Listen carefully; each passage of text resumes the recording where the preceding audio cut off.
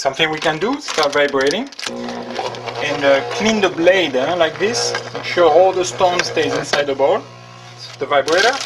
I don't have to go very high. I can do a second or second speed, first or second. See, that's way too much. It's unnecessary. If you have to vibrate it as much as this, it means the stone is already setting. It's better to start over. This is the consistency we have, which is very nice, very creamy. It means we really respected the ratio. So I use the side of the corner there, or the vibrator, for the stone to flow. And we're going to play with the angulation of the impression there. A little faster, or a little slower. I'll go back like this. I want to accelerate, you see, and I can change it, and I can modify and compensate there and control the speed of the flow of the stone.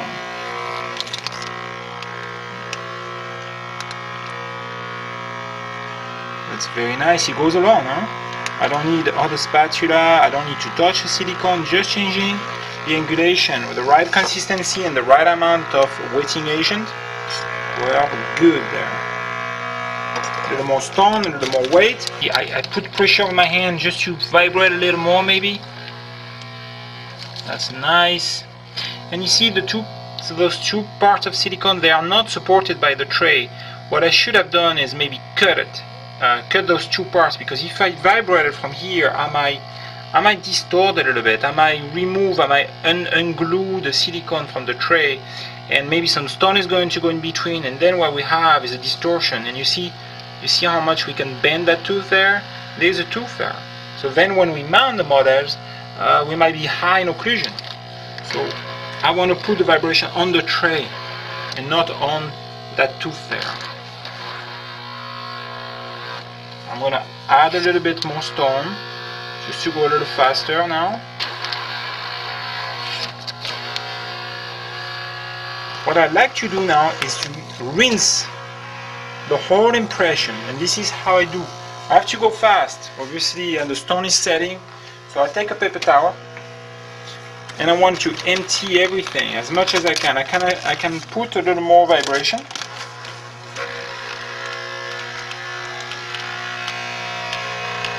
And I do this because I rinse every little bit of wetting agent, of debubbleizer. Because stone mixed with debubbleizer makes a very weak stone. It's very hard to remove everything.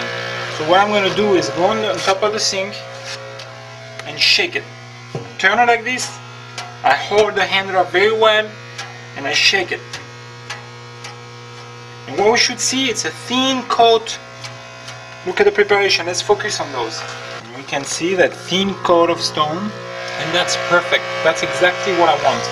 So now the stone is setting, we have time, we're not going to panic, but we feed it again very slowly. I put some good pressure on it with my hand there, my left hand, and we look at the preparation. We don't want to catch an air bubble,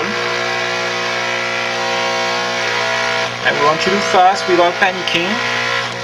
Number 7, the lateral there, very slowly, we don't want to catch a bubble.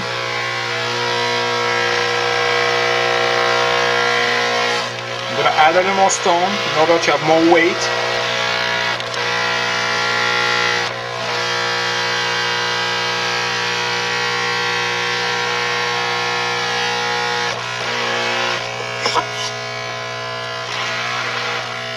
Okay, we're good. What I'm going to do is stop the vibrator. We don't need it anymore. I'm going to use a little spatula in order to, like I explained earlier, we don't want to put pressure on those parts, so we don't put the impression like this on the surface of the bench. We're going to use a little spatula just to support it, to avoid to put pressure on those areas. And we're going to add stone. We want to make the impression a little thicker, and the model a little thicker, in order to trim it to the right thickness. We don't want to catch any bubble there either.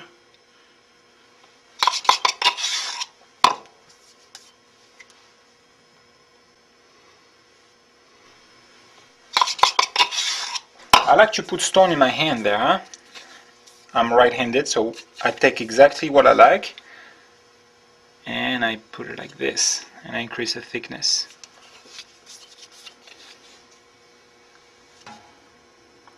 Okay, we can just leave it like this for an hour and a half, not less than an hour. Huh? I think the manual says, in some stone the manual says 45 minutes, but I like it to leave an hour and a half. If it was an alginate impression, we would have to separate it after 60 minutes, not more. When we leave it overnight, the problem is the alginate gets very dry, it gets very difficult to separate, and we might even wear the stone. So here I could leave it like this, or what I could do is turn it. Some people turn it, or some people just leave it like this.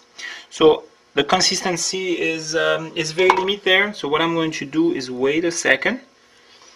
It's a little bit early to turn it, so what I'm going to do, we have just maybe 20 seconds. We can just take advantage of it and clean up the bowl and clean up the area. So you see, I take as much as I can from the bowl inside a paper towel, just to avoid rinsing everything in the sink. And then what we have is we have to call the plumber once a month. So I can just clean up as much as I can. There. The instruments at first. So what we do, we take some paper towel, just a coat, and I take some cold water. And I want a damp paper towel. The goal of it is to avoid feeding the stone with water. So we don't want it dry either, because what would happen is we would distort the impression, we would absorb the moisture of the stone. And I checked last time, we don't want the impression to collapse. It's just right there, you know, it's right, it's perfect. You see, it's not going to collapse, and I don't have to put any pressure on it to turn it over. And you see, I can even, if I want to, I take a little bit of stone there, and make sure I have the last tooth, I can add some. And with my left hand, I hold the tray, make sure it doesn't move. Huh? Right there. That's all. And we leave it like this for an hour and a half.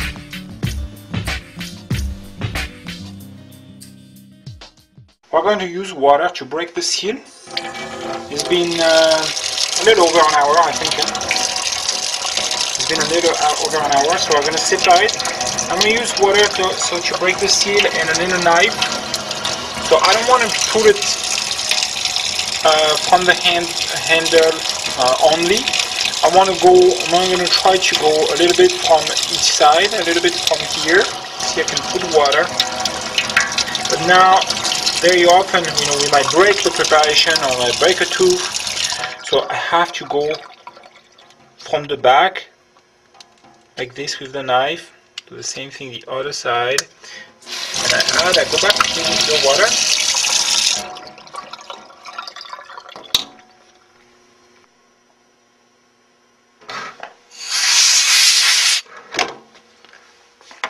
And we can see we have a nice defined margins everywhere, and we have no bubble anywhere. So we can dry it. We don't like to leave the stone wet like this. We can dry it, and we can start working on it.